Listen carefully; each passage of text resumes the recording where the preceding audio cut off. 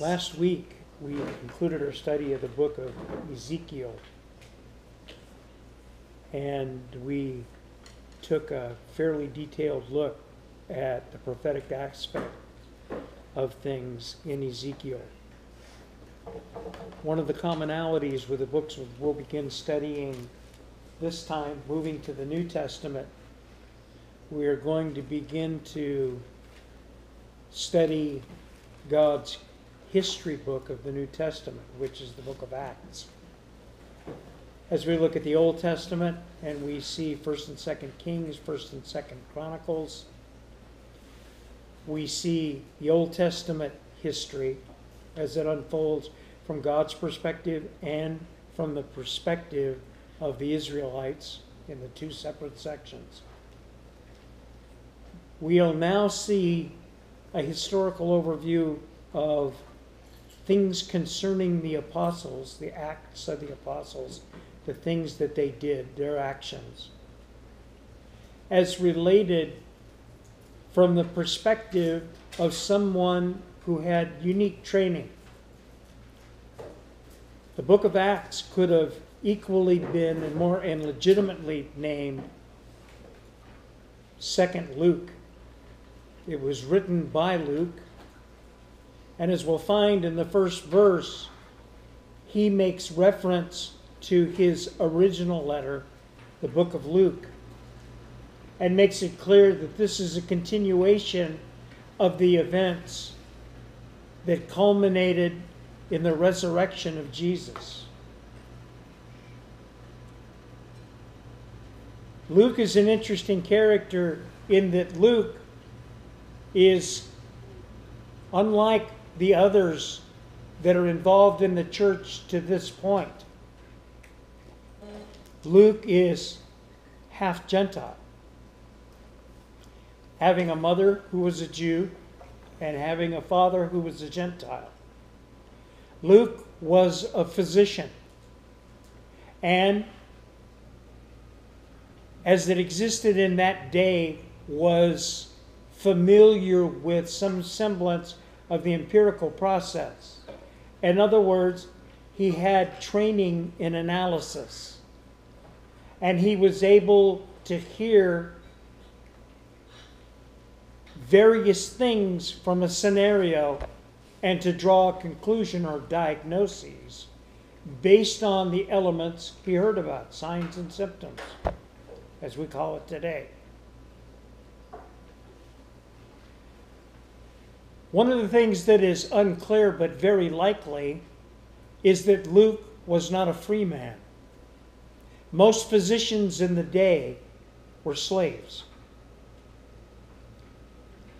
Luke addresses this letter in a very particular way, which also has various interpretations with various Bible commentators. Let's begin with Acts, the first chapter, and the first verse. The former treatise I have made, he's talking about the book of Luke that he wrote in the Synoptic Gospels.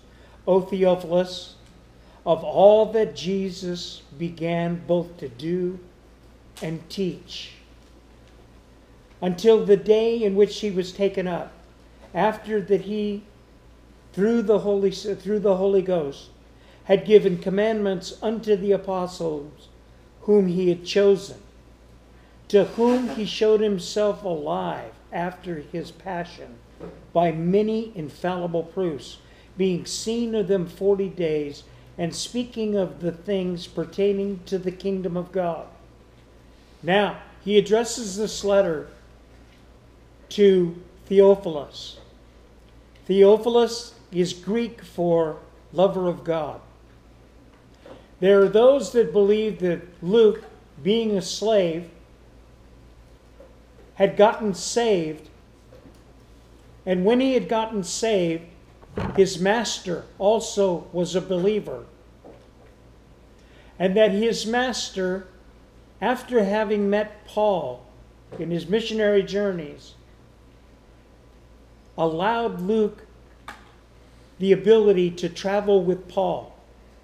And it was common in those days and in circumstances like that for the slave, the bondman, to write letters back to their master. And if this is indeed the case, and Theophilus is an individual who is his master, he is communicating with a fellow believer that would have interest in all the things concerning what Jesus was doing in the church.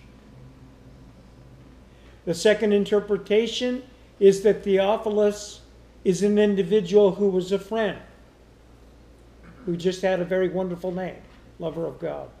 And then the third, that this wasn't an individual at all. That Luke's intent in using this term was to say this letter is being written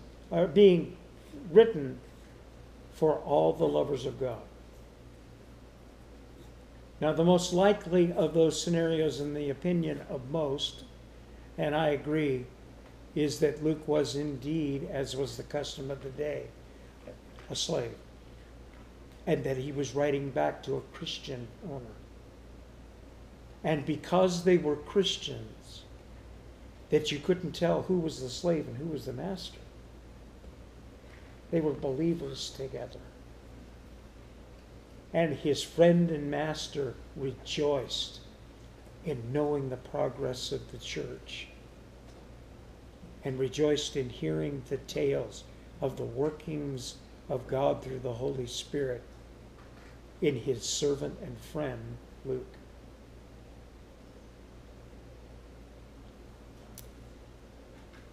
Notice he says, the former treatise I have made, Book of Luke, O Theophilus, and all that Jesus began to do and teach. In his former book, he describes the life of Jesus and the teachings that he gave in various points, until the day that he was taken up. And he ended the book of Luke with the story of his ascension on the Mount of Olives.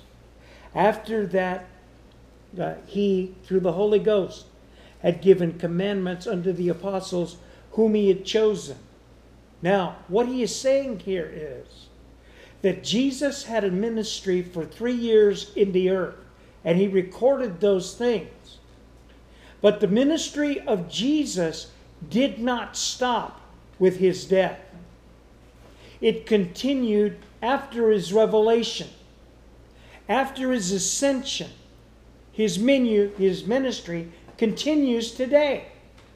Jesus spoke to the disciples, and he gave them instructions about what they were supposed to do. And we'll find that those instructions included instructions to go to a certain place and to wait until what? Until they were endued with power from on high. If you have a King James. Jesus is still in the business of giving direction to his disciples today. The ministry of Jesus has never stopped. He's at the right hand of the Father making intercession. And he gives direction now to men and women who will hear him. Why? So that they might accomplish his mission in their lives. Now, why do I go through all that? It's really significant and important to appreciate. Number one, that this book, that this revelation is to a church that is virtually 100% Jewish. There are virtually no Gentiles at this point. And that's very significant as we go through and we look at the first and second chapter. Number two, the book is not written to the church. There is no church at this point. There are a group of apostles who have been with Jesus. Men that have been with him. There's no structure. There's no organization. There's nothing. There's no indication of anything in a formal structure.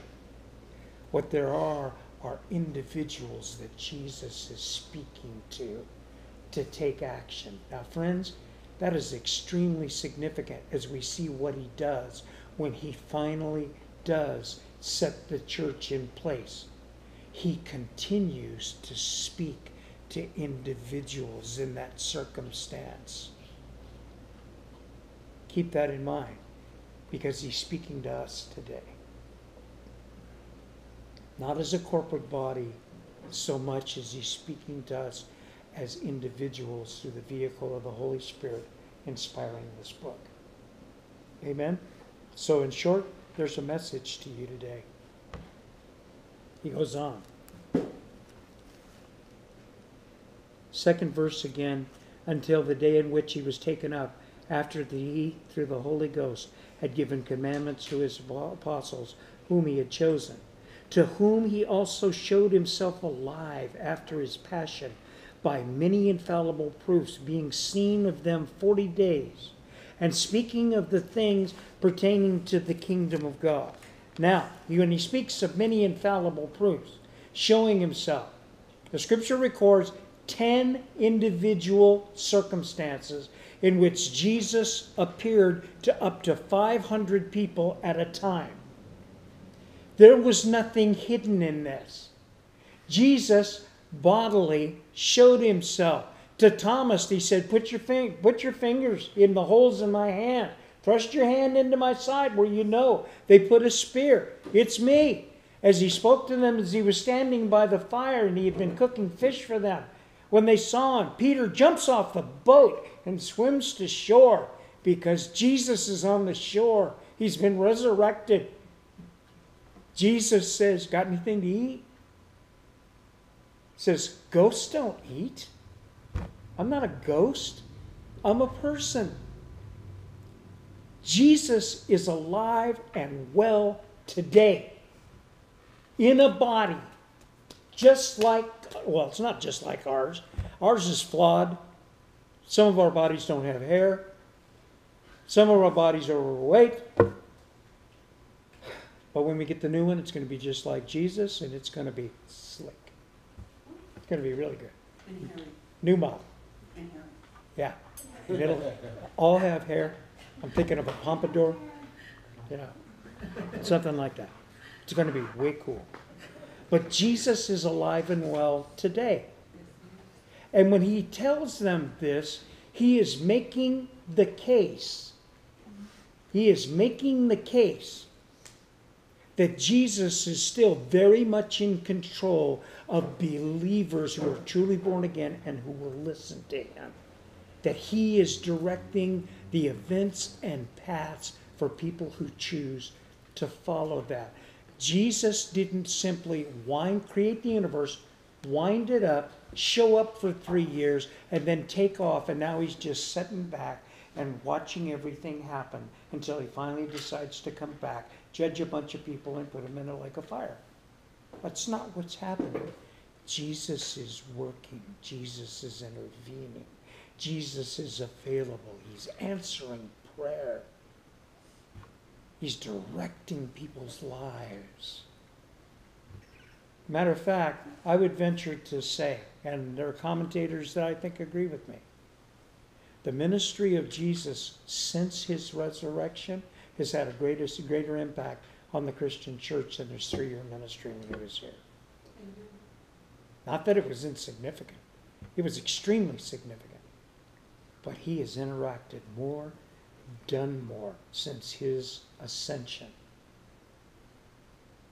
than he did in the 3 years that he was physically on the earth in a small geographic area. So we have, in our concept of God, it's important for us to appreciate we are interacting with a thinking, breathing, corporeal, existent Jesus. When we get to heaven, you'll be able to recognize Jesus, though none of us have ever seen him before. He will be the only one with wounds. Our bodies will be perfect. His will have wounds in its hands and wounds in his side. And everybody will have the chance to see that. In kind of a sort of a way, Jesus will be the only handicapped person in heaven. Well, I could go on with that for a long time. So many infallible proofs. 10 recorded appearances after his resurrection. Proof of the resurrection. Now, this is significant. To whom also he showed himself alive after his passion by many infallible proofs, being seen of them 40 days, and speaking of the things pertaining to the kingdom of God. Being assembled together with them, commanded them that they should not depart from Jerusalem, but wait for the promise of the Father, which saith he, you have heard of me. How many here believe that there is a country called China? Mm-hmm. Now, more important, how many here believe it exists? Mm-hmm. How many here have been to China? Why in the world would you believe something you've never seen yourself? Why would you do that?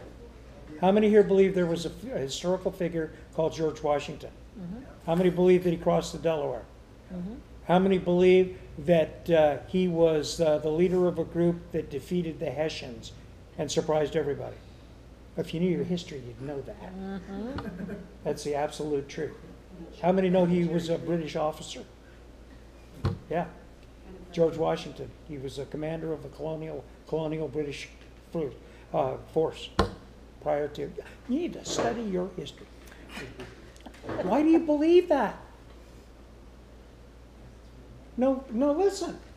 It was a couple of 100 years ago. It's ancient history. Why would you believe something from ancient history? Why in the world would you believe that the United States hasn't always existed? Why in the world would you believe that there was a time before the United States existed? Why do you believe that? May I suggest to you that one of the principal reasons you believed it is because people who had credibility with you told you that to begin with. And because those people with credibility in your eyes were so matter of fact about the way they described it, as a matter of fact, there were people who wrote books about it and they made you read it. They called them teachers. Right?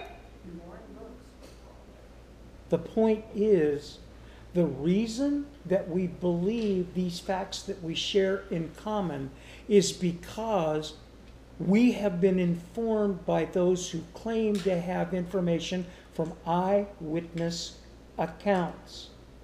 Eyewitness accounts. And because they were eyewitness accounts, we consider that when there's more than one or two, that they are correct. As a matter of fact, if you go to court today, after having seen a bank robbery and you saw the guy clearly, and there are 9 other people in the bank, and they see the same guy, and they call you to the stand and they'll say, well, were you at the bank? Yes, sir, I was at the bank. And what did you see? I saw a guy take out a gun, put it in the teller's face, demand cash from the bank, and at any rate that he took that, then he left the bank. And then what happened? And then I saw the police officer who was outside, because this guy didn't notice the patrol car, arrest this guy and took him off to jail.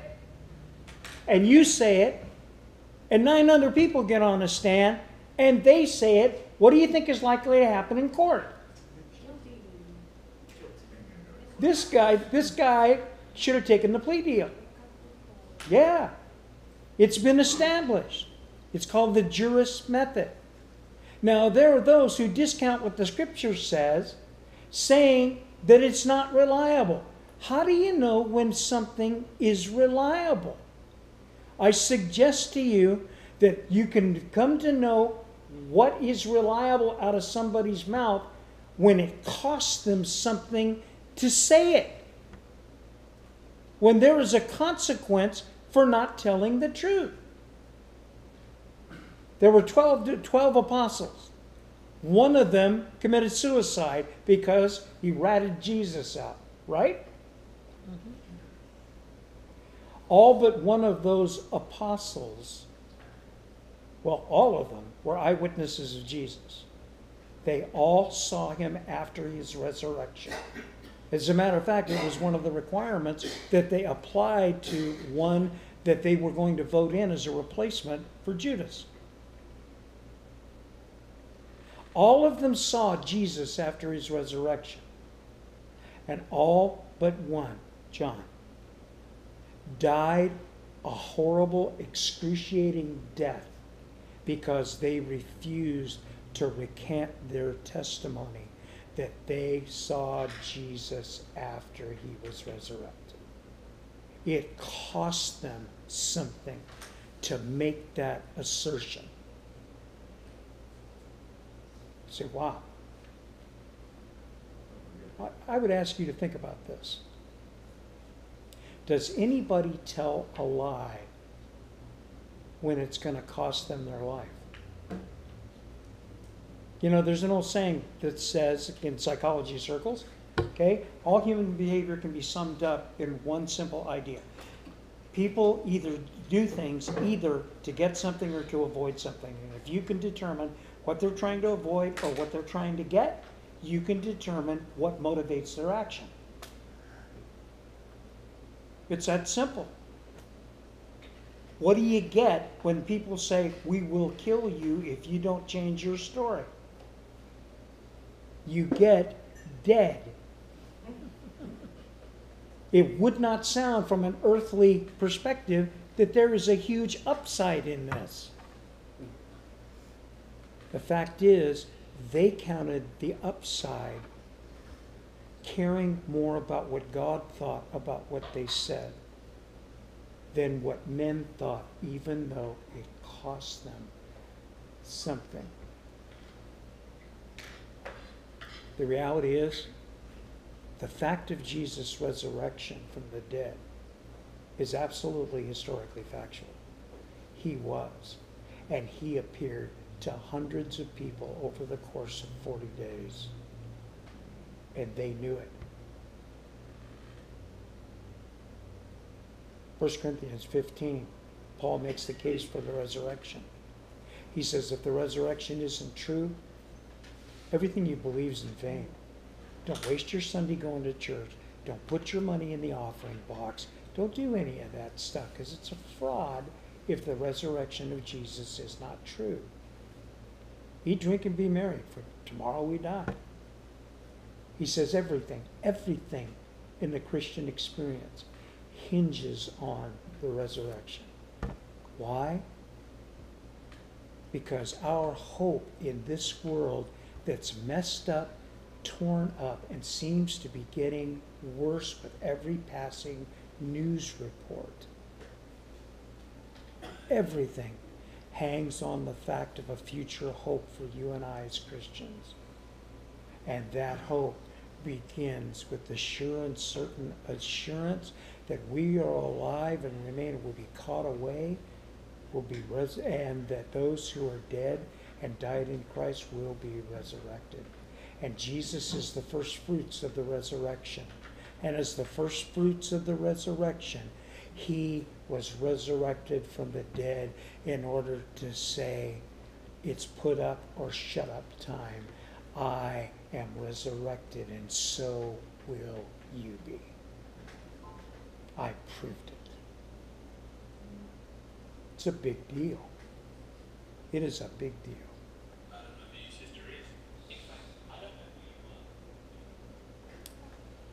Thank you very much. Kindly turn off your devices. All right. So, now we've established that China exists. Verse 4. And being assembled together with them, commanded them that they should not depart from Jerusalem, but wait for the promise of the Father, which, saith he, you have heard of me.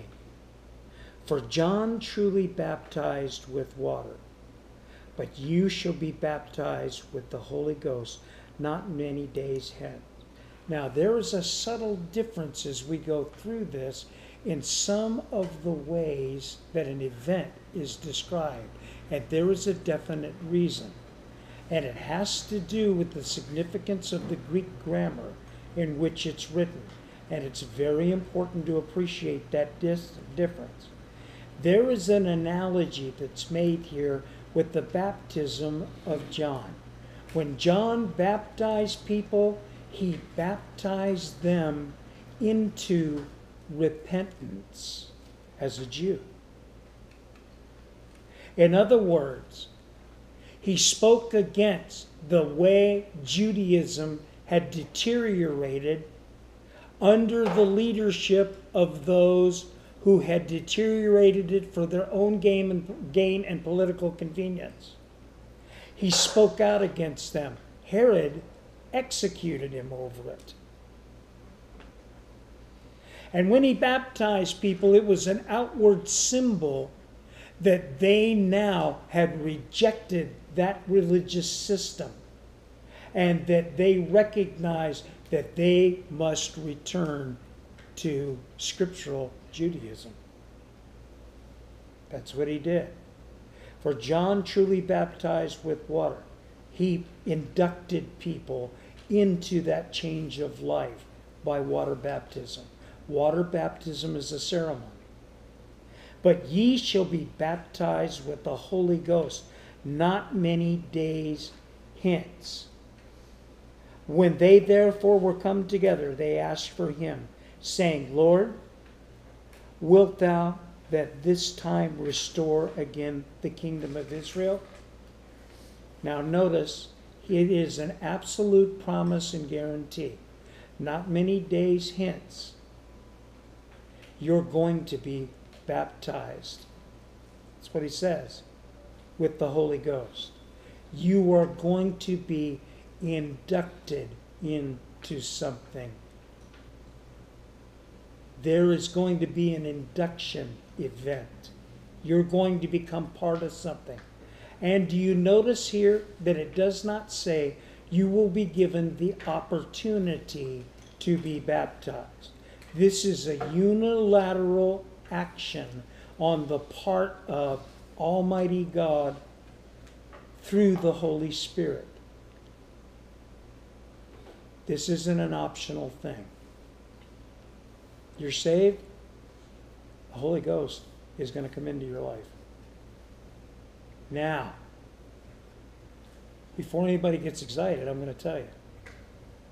I started off a good Pentecostal boy.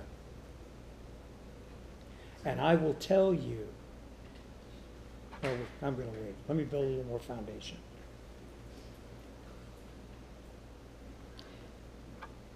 When they were come together, they asked of him, saying, Lord, wilt thou at this time restore again the kingdom of Israel?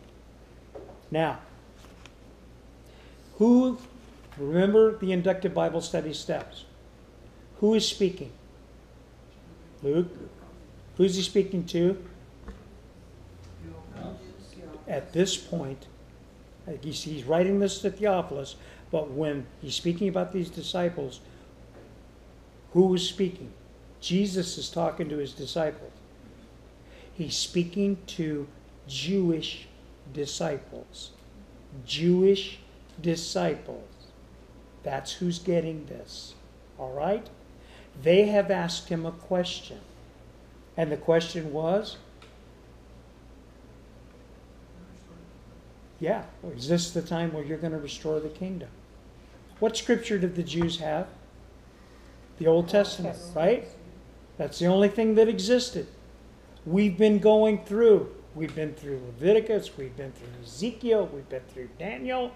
What did they know about the future of Israel? They've been listening to the Psalms. They knew Psalm 16 by heart, and that's significant.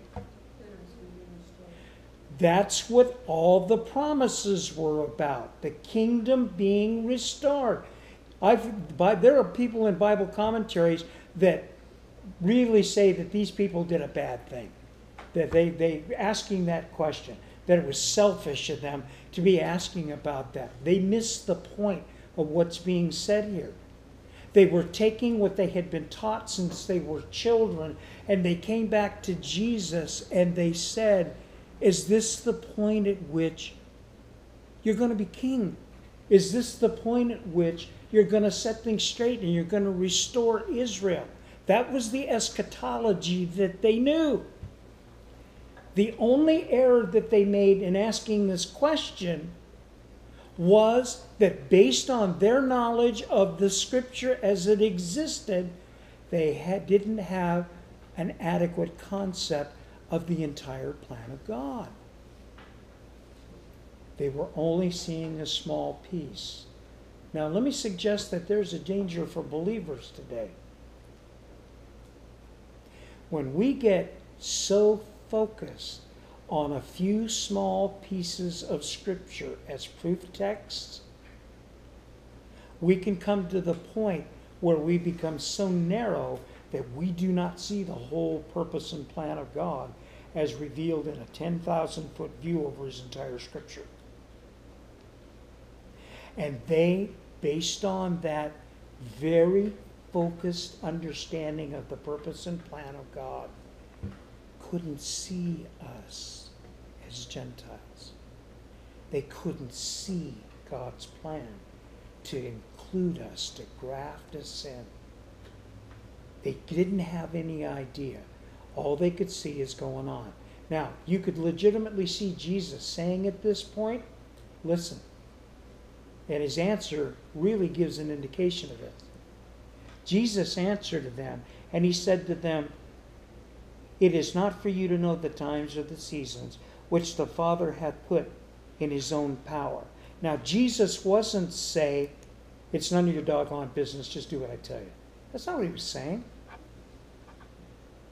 A better way to look at that is in this paraphrase. Look, your question is legitimate, but you're only on step 2 of the grand plan of God, which has 1,000,000 steps. How about focusing on what I have for you right now? How about focusing on things where you're at? Wow, what implications for us? Have you ever gone to God and you've done the prayerful pleading and pleading and pleading, and it seems like the heavens are brass? Like there's no answer. Well, you know what? Sometimes because God's saying wait. Sometimes it's because God is saying no. But there is something else that happens. Sometimes it's because God is being silent, because that is not what he wants to talk to us about. I want to talk to you about the way you treat so-and-so. And when you're ready to talk about that, the way you treat your brothers and sisters, then we'll talk about what you want to talk about. Maybe I told you not to do this and that, and my word says don't do this and that, and you decided you're going to do it anyway? Okay. Well, when you get tired of the dead air, I'd be glad to talk to you.